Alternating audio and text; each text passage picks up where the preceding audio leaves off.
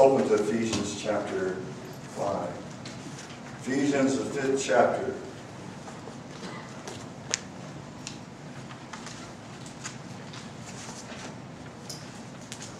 Follow along as I read verses 15 through 21. 15 through 21. Ephesians 5, 15 through 21. See then that you walk circumspectly, not as fools, but as wise, redeeming the time because the days are evil. Therefore, do not be unwise, but understand what the will of the Lord is.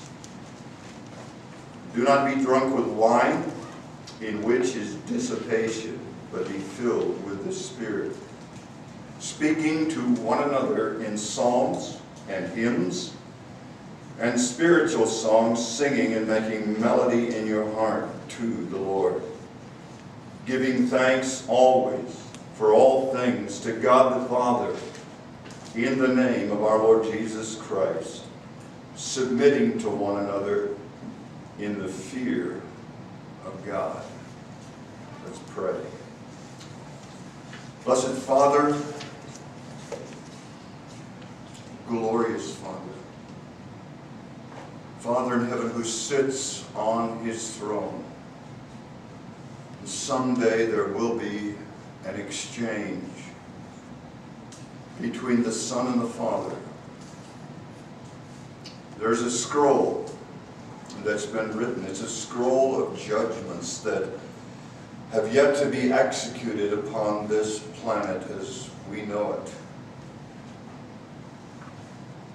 And there's no one worthy to open that scroll except Jesus. He is worthy. He is the Lamb that was slain from the foundation of the world. Surely that exchange is on the horizon. It will be seen that he is worthy to execute these judgments upon this planet. Father, we are worthy of judgment. As believers, we thank you that Jesus took that judgment for us on that ignominious cross, a shameful cross. We're criminals, we're crucified for committing heinous crimes. And yet he is there because he told the truth. I am the Blessed One, the Son of God. Oh, our Father, thank you for Christ, and indeed we concur with the songwriter, all that thrills my soul is Jesus. As Paul said, for me to live is Christ, and to die is gain. So bless us in our understanding of your word. May the Spirit of God now, whom we've read about, give us understanding. We depend upon him for Jesus' sake. Amen. Amen. It just finally dawned on me, and I don't know why. I've sung that song, dozens of times through the years, and that's the song Amazing Grace. I guess it becomes so routine. We hear it so often, and I am convinced that a lot of people don't even pay attention to the words because of its familiarity. But that second, or the first stanza actually, Amazing Grace, how sweet the sound that saved a wretch like me. I once was lost, but now am found. Amen. Was blind, but now I see. Amen. That phrase, I once was lost, captures much of what we see in this text as we've looked through it. You are reminded we were once darkness, verse 8. Once darkness, now you're sons of light. Chapter 2, verse 2, you once walked according to the course of this world. And it reflects indeed the sentiment that the writer John Newton placed in his song. once was lost, now found, was blind. The implication is I was once blind, but now I see. All of us born into this world are marred by sin. Yes. We've all experienced the result of sin. Yes. And in conversion, if true conversion takes place, and in our day and age, I have to frame it that way, true Yes. conversion. If there is indeed conversion in the life, there is a change. It's necessary. By very nature, you're different than you were when you trusted Christ. You are different than you were when the Spirit of God imparted life and quickening to you. And you trusted the Savior, and now the Bible refers to you as a new man, a new creation. Something internally transformed. It changed. That's the nature of conversion. As he said to the Thessalonians, you turned from idols to serve the true and living God. Amen. There's a change in one's life. Amen. So I ask you this morning, can you testify to what Newton testified to? I once was, but now I'm found. Amen. That's the nature of conversion. And so it implies in that there's a change of behavior. God goes through us, through our being, our souls, our spirits, our minds, and He changes the way we think. He changes the way we respond in life. And it's all because of that. And so He reminds His readers as He reminds us. As we saw in chapter 4, verse 17, this I say, therefore, and testify in the Lord that you should no longer walk as the rest of the Gentiles walk in the futility of their minds. And He describes what's going on here is putting off an old life pictured in a garment. You take it off and you discard it. You destroy it. You put to death the old man. And He begins that list of garments that are to be removed in verse 25. Putting away lying. Speak truth. Anger. Anger is not irrational, and outbursts of anger are not justified. They're not justified. You put that off. Now there's a time to be angry. And we call it righteous anger, or justified anger. And even James, when he wrote his epistle, said, with respect to anger, let everybody be swift to hear, slow to speak, and slow to wrath. And that is, it is an incremental, a calculated expression of wrath. It's a controlled expression of anger when it comes out. Don't get just ticked at every little thing. That changes. You put that off. Verse 28, if you're a kleptomaniac, you stop it. You don't steal, but you put something in its place. You go to work. You earn money so that you can help those who have needs. You see, you're discarding an old life. You say, well, I'm never involved in those things. Well, whatever you were involved in as a sinner, you're to discard that. Your speech changes, verse 29. Let no corrupt communication come out of your mouth. You take off that garment. You no longer have a potty mouth. I was listening to an excerpt of a lady, an old lady in Texas who died. She was poisoned by arsenic poison. She and her sister died one day.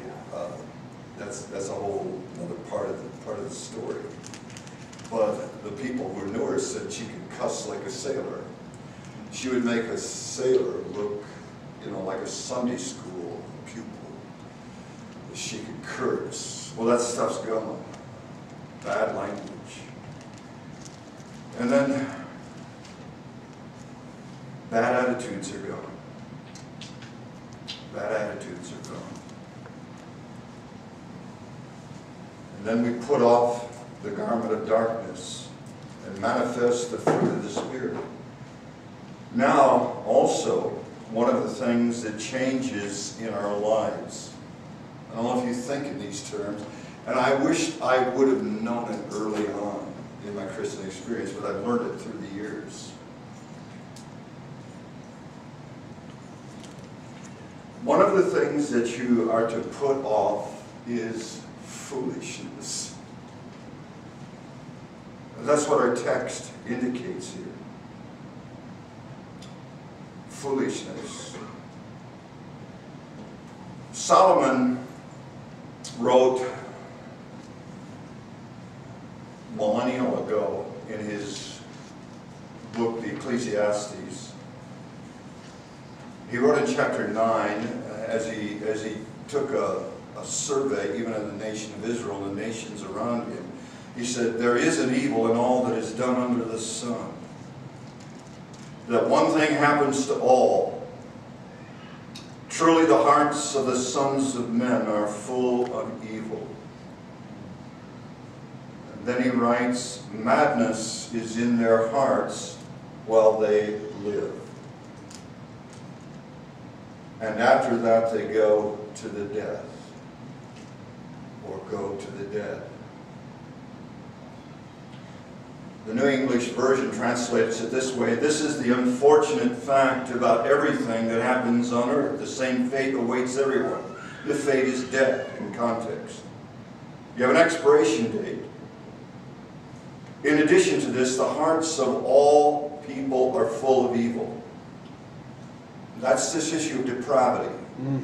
That's this issue of sin and evil in society. Every man is contaminated with it to some degree or another. And then they write, there is folly. That's the word for foolishness. There's folly in their hearts during their lives. They're evil, and they live their lives foolishly. They live their lives foolishly. I've always liked the way the New American Standard translated that verse. This is an evil in all that is done under the sun, that there is one fate for all men. Furthermore, the hearts of men are full of evil, and they use, instead of the word folly, they use the word insanity. Madness. Everybody experiences some psychosis. There's insanity in the heart of man. Since the fall of man, it manifests itself in the conflict between Cain and Abel. And I've often thought about that story and that problem that existed. Here his brother is obedient to the Lord, Abel, and he offers a more excellent sacrifice, and the reason it's more excellent is because he offers it by faith, in obedience to express instruction ostensibly given to Adam, to his sons, as to how to worship the true and living God. And yet his brother Cain is envious, jealous. Why? Because insanity, madness, resides in his heart. Yes. And he becomes possessed by it. Evil has overtaken him. And he takes his brother's life. That's what the Apostle Paul is dealing with here in the assembly in Ephesus. There's no difference in Rio Rico and throughout our country and throughout the world. The reality is that people that we rub shoulders with, especially in the unregenerate community, are not wise. It says, see then that you walk. The word walk means to conduct your life. It's a command. See then that you walk. And he's used that word, as we've seen, throughout this epistle 7 times. He's talking about our lifestyle, our conduct, how people see us and perceive us and how we perceive our life. And he says that you are to walk circumspectly. Could be translated accurately, attentively, diligently, or as some translations put it, carefully. In other words, as you are living your life, you are to take accurate assessment of the steps of your life. It demands thought. You, through conversion, your folly has been restored. Your foolishness has been changed. And now you have to live a life that is wise. And of course, this is the language that's taken from the book of Proverbs, wisdom literature. It's wisdom language.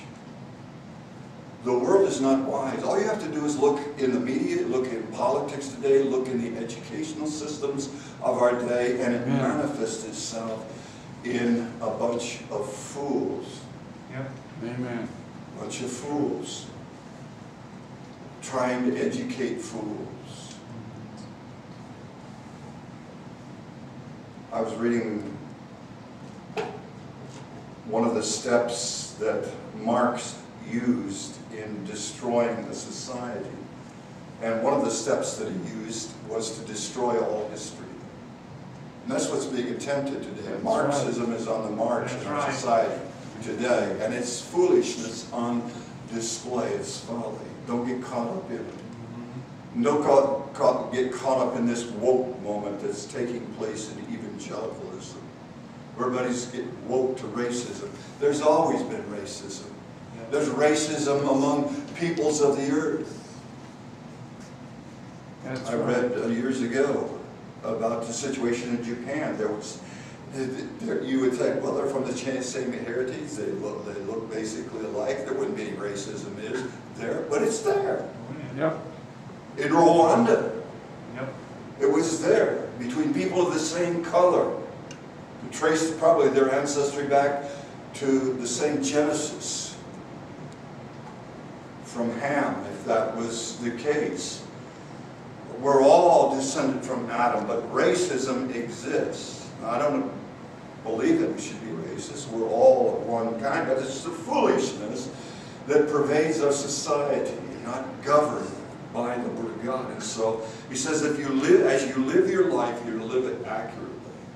Yes. And the accuracy is derived not from within. Oh, just get in touch with your heart, we're told. Just look inward. Mistake. You're to look outward. And the place you're to look and to study and to understand is this book. In my scripture reading, I read through the book of Proverbs very frequently. Very frequently. And it is a book of wisdom. It's not just a bunch of aphorisms out there. And it says of unregenerate man, it says there's a way that seems right to a man, but the end thereof are the ways of death. That's right. Amen. That's foolishness. Profound foolishness. Your worldview has got to change radically. And your worldview has to be built from this book. You have to attend to this book. Otherwise, if you think that you can get it through other sources, that you can get it from your friends, mistake. I've been there, done that. Didn't get wisdom from my friends growing up. I was immersed in utter foolishness and insanity.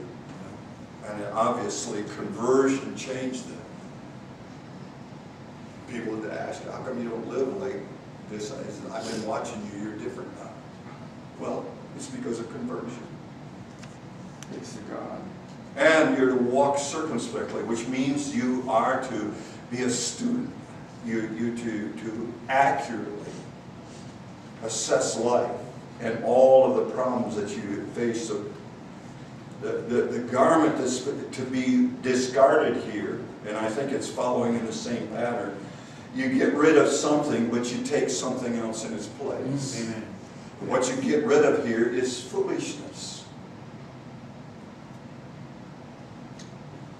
See then that you walk circumspectly, not as fools, in the implication, as fools do, but as wise people do, as wise people are supposed to do.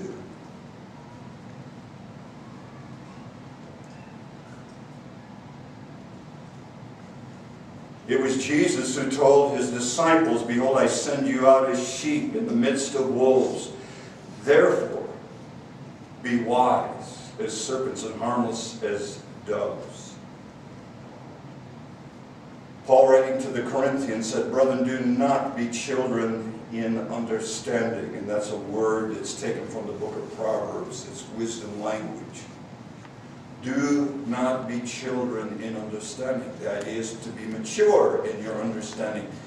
However, in malice, be babes. That is, be innocent with respect to malice.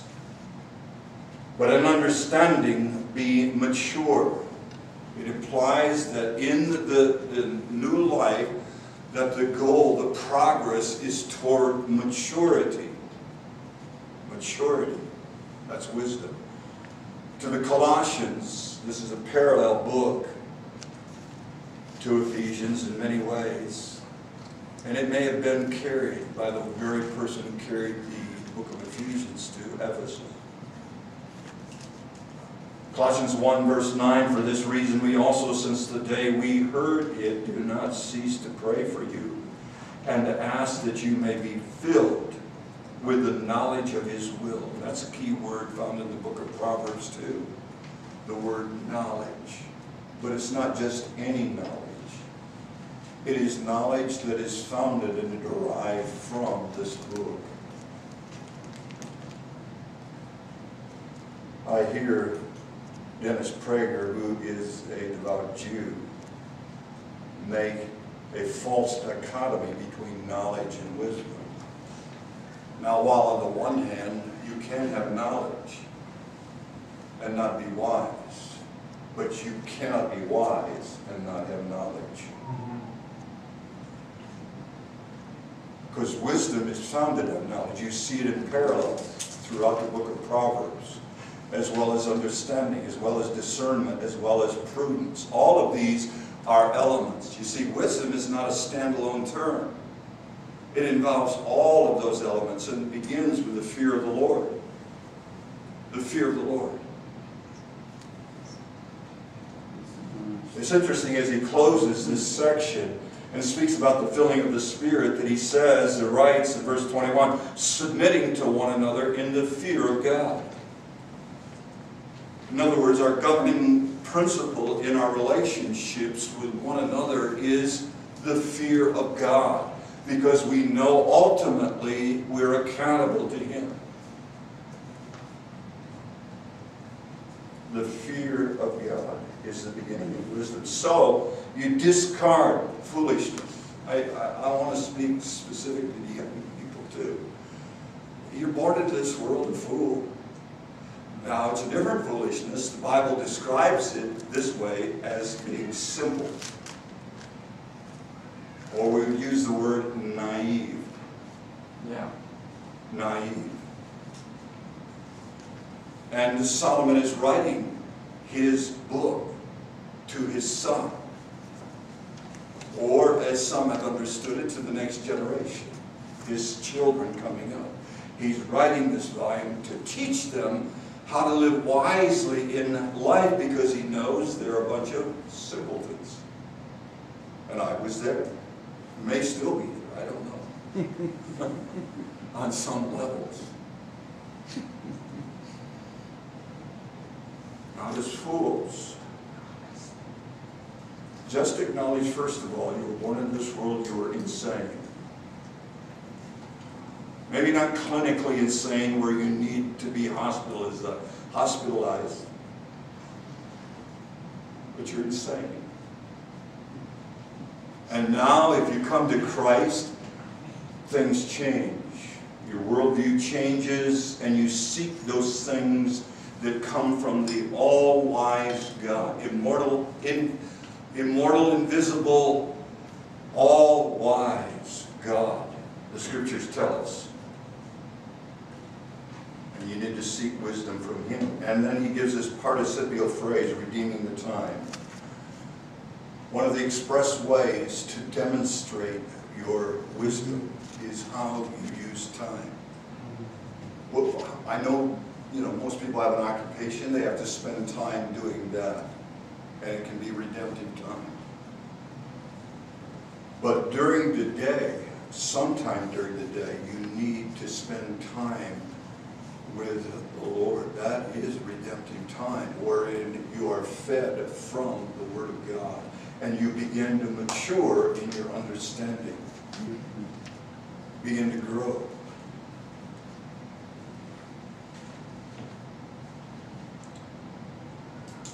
That's redemptive time.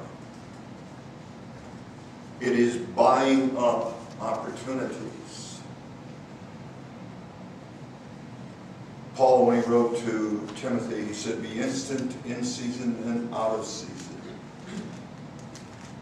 And that is, he says, preach the word, and to it when it's convenient and when it's not convenient. That's part of wisdom. That's redeeming time. God help us to use our time redemptively. And here's the phrase that captures the essence of my message. The days are evil. The reason you're to do that is because. It's a reason. It's a solid reason. You're living in evil days. I'm living in evil days. Yes. Amen. And evil days are the manifestation of utter insanity. Things that you think normally make sense. Isaiah lived in that time when they were calling things that were evil good and good evil. Everything is turned around. Everything is convoluted.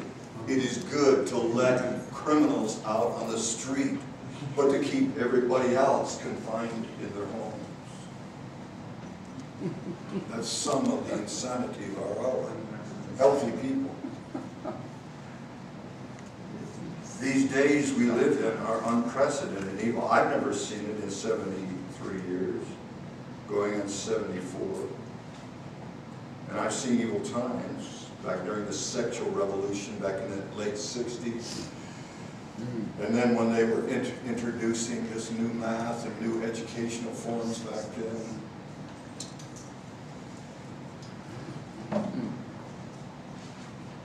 Amen. Therefore, he says, and he picks up the theme again, do not be unwise. He uses a different word than the word fool. It's interesting, this word fool or fools is only used one place in the New Testament, that's here. The word wise is sophios. We get the word sophomore, it's a combination. You know what a sophomore is? My granddaughter is a sophomore this year. I said, you know what that means, don't you? It says it's a wise fool. Sophos and moron. Sophomore. Moronic. Combined together. And Joni heard me tell that to her. And she says, that's true. She's taught in high school for many years. And she said, it's interesting when sophomores come in, they think they know everything. Amen. But they're moronic.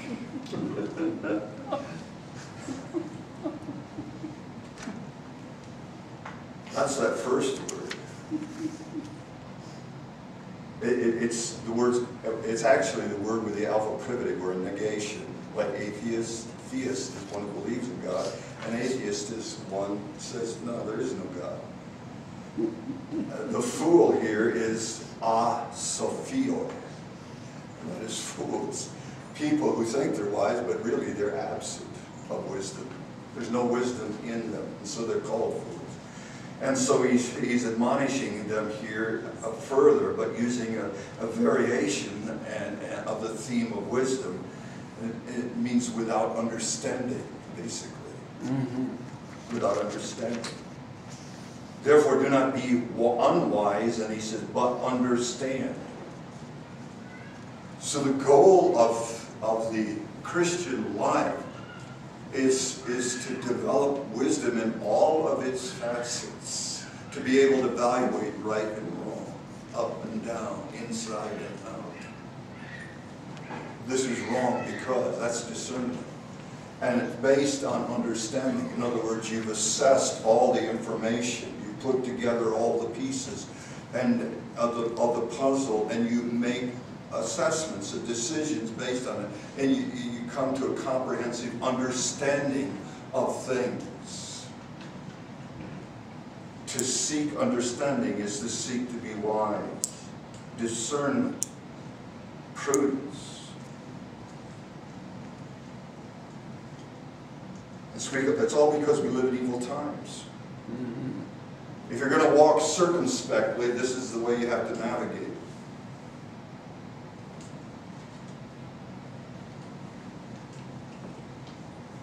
Do not be unwise, but understand what the will of the Lord is. This is his prescriptive will. That's what he's talking about. Now, when it comes to his providential will, sometimes we can figure it out. Sometimes we can navigate through that, and sometimes we can't.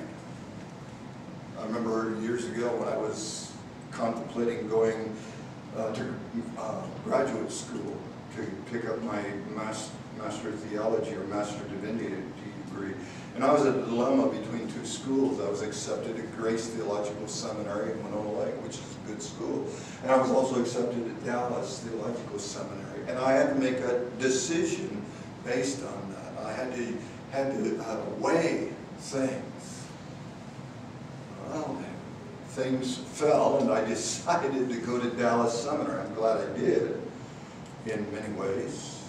I'm sure I would have got it just as good, maybe not even better, I don't know. But what I learned at Dallas was very, very helpful in understanding Scripture. I primarily wanted to develop my understanding of expository preaching. That's why I went there. Good stuff. And so I had to make a decision, use wisdom, weighing all of the factors involved. And that's what you're going to have to do. When you get out from underneath the roof of your house, that's what you had to do. I couldn't go back to my dad and say, what do you think, Dad? Because he hadn't considered all the factors. It's the same with you. So his providential will is not always easy, but his prescriptive will is easy. His commands, his clear black and white commands that are given in Scripture. It's wrong to kill people. Why should there be any debate about that? It's wrong to bear false witness. It's wrong to commit adultery.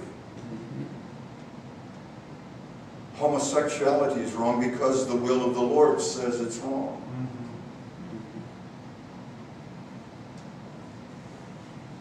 Do not be unwise. And the church has become infected. I assure you it has. Because I keep abreast of what's going on. So you're to redeem the time.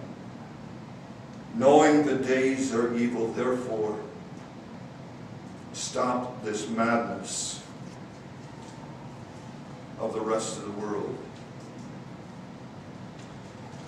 I remember as a young kid, the magazine came out, Mad magazine. Remember that for you? I don't know if it's still available or not. Is Mad still marketed today? It's so. But it was a satire magazine on political things and so on and so forth. But it basically demonstrated the mad world that we lived in.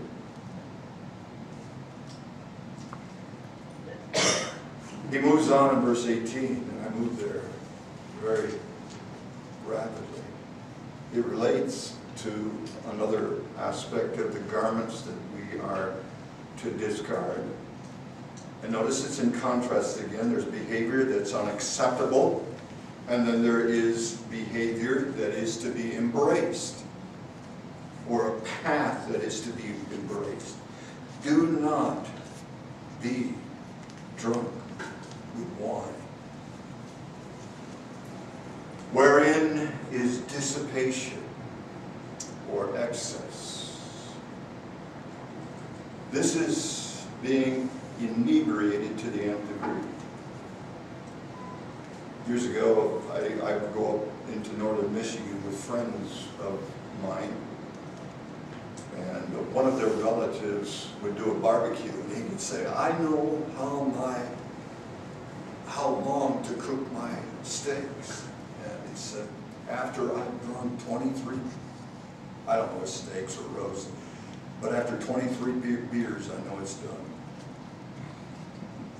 That's how he measured time, by being excessive with drink, being inebriated, drunk.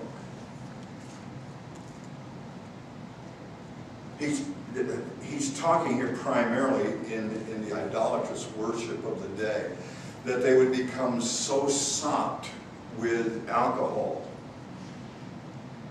that supposedly it lifted them into an ecstasy of worship in the pagan temples of that day. They were out of their minds.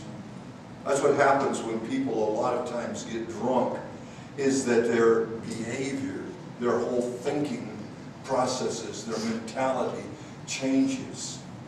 What's happening there is that you are controlled internally from some type of chemical substance.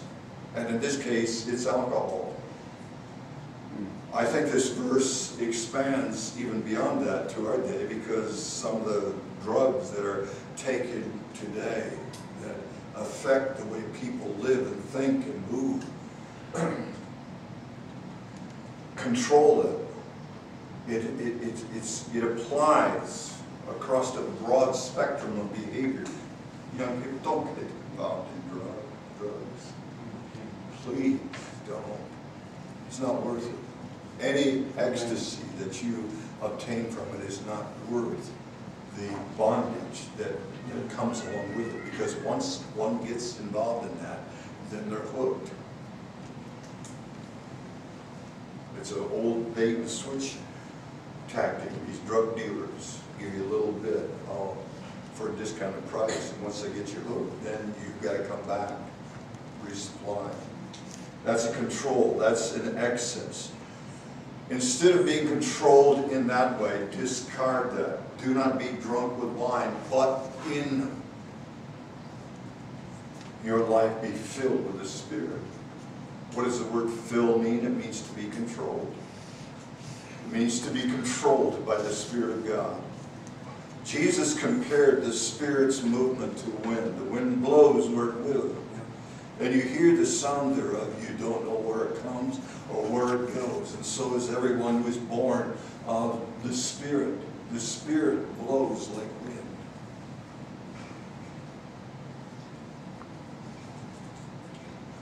And one of the absolute essential ingredients to a Christian life is to be filled. It's a word that's used throughout the book of Acts, especially in preaching situations where the evangelist or the teacher is filled with the Spirit. He's controlled. A couple of weeks ago, I was talking to my wife, and I said, I had real freedom this morning. Sometimes I struggle when I'm preaching. You may say, well, you're struggling now. I don't know. But to be controlled by the Spirit is that He gives you a real freedom, a sense of His control, a direction in your preaching. And this filling is to be manifest. He gives several participles here to describe that filling. First of all is speak to one another in psalms and hymns and spiritual songs. In other words, it's the music program of the church. There's not a whole lot said about it in the New Testament, other than the fact that it was primarily congregational singing. It wasn't like a nightclub where they had people coming up and giving special numbers necessarily. It wasn't entertainment. Music, as it was developed and expressed even by David, was congregational singing primarily. Now individually, David composed his own psalms, but they were sung in the congregation.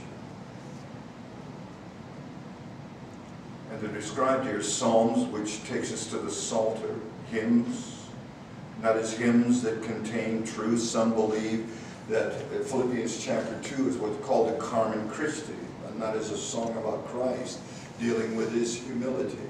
Let this mind be in you, which was also in Christ Jesus, who being in the form of God, thought it not robbery to be equal with God, but made himself of no reputation. Some believe that that was a song that was written and sung in the early church.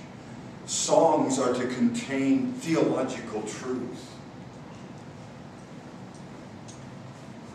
They are to teach you theological truth, doctrinal truth. I remember years ago here, during Christmas time, that I dealt with some of the carols. One of them is Hark the Herald Angels Sing. That is a Christmas carol that is just filled with doctrine, written by Charles Wesley, but he was oriented that way, not so much today. The songs today appeal to the emotions rather than to the intellect. Singing and making melody in your hearts to the Lord. In other words, it's an act of worship. Another participle that explains what it meant to be filled with the Spirit in the assembly is to be constantly giving thanks, always, for all things to God the Father in the name of Jesus. Thanksgiving is to be a rudimentary part of the Christian experience, especially in the assembly. That's why on Wednesday nights I give opportunity for people to express things and express praise to the Lord. And here's one, submitting to one another. It explains a spirit-controlled life rather than a life controlled by chemicals. A spirit-controlled life is that you submit to one another, predicated on the idea of the fear of God. Now we'll see as this text unfolds how it applies in all of the areas in the assembly, with wives, with husbands, with children, with fathers, with bondservants, all of these facets of the assembly as they come together demonstrate spirit filling.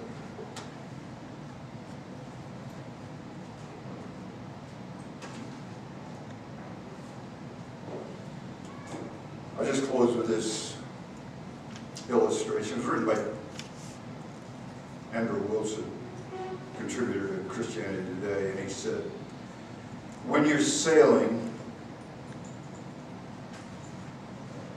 is being filled with the wind. An experience, is it a habit or an experience? He says both. Catching the wind on a sailboat is clearly an experience. I vividly remember the first feeling of being seized and carried forward by a mighty power from elsewhere. But it's also a habit. If you don't put the sails up, pull the main sheet fast, and adjust the jib, you won't go anywhere. Even if the wind is blowing powerfully. Sailing, in that sense, is the art of attentive responsiveness to an external power. You rely entirely on the external power to get you anywhere. Sailors never imagined themselves of being the power behind the boat, doing it in their own strength. And it's the same with the Spirit. Now it's internal. It's not just an external thing, it's an internal thing. The Spirit of God blowing, working in through us, being filled and controlled by Him.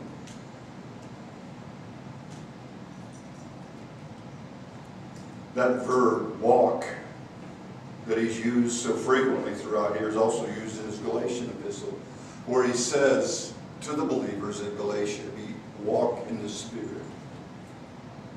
and you shall not fulfill the lust of the flesh. The Christian life is an impossible life apart from the Spirit of God, and He's given us the Spirit.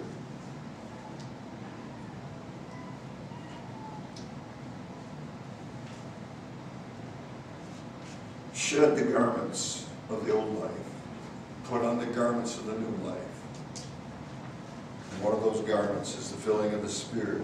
And one of those garments is walking wisely in this life. Take to yourself as a pursuit in life to be wise. Wise as serpents, harmless as doves. Let's pray. Father in heaven, help us in these evil days to derive our wisdom from God and to derive our control and our strength through the Spirit of God. Bless us, O Father, to the end, that we might be mature in our walk with the Lord. O our Father,